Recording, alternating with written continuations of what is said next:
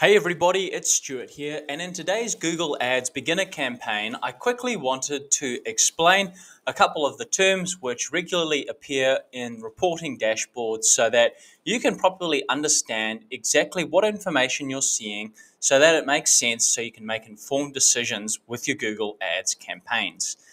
So I've just got an example campaign for one client who I'm running ads for at the moment. That is a service-based business operating down in Canterbury. Now, the first thing that we can see is the IMPR, which is the impressions on the ad. So basically, with impressions, it is the total number of times in which an ad has been seen. So in the set period of time that we have got at the moment, we can see that the ad has been seen a total of 58 times. And if we look just to the right of the IMPR, we can see something called the CTR, which is known as the click-through rate on the ads. So the click-through rate is the number of times an ad is seen versus the number of times somebody clicks through on it. So you just have to divide the total number of times someone has clicked through on an ad by the impressions to get your click-through rate. If we move over to the cost for all conv, that is the cost for all of the conversions that have been generated.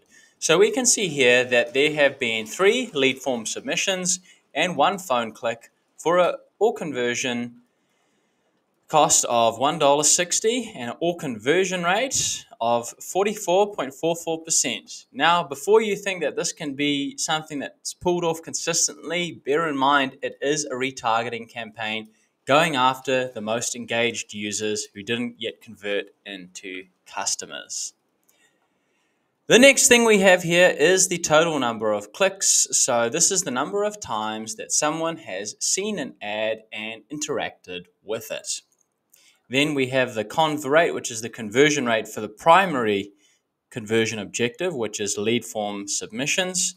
And then over on the far right-hand side, we've got the cost per conversion.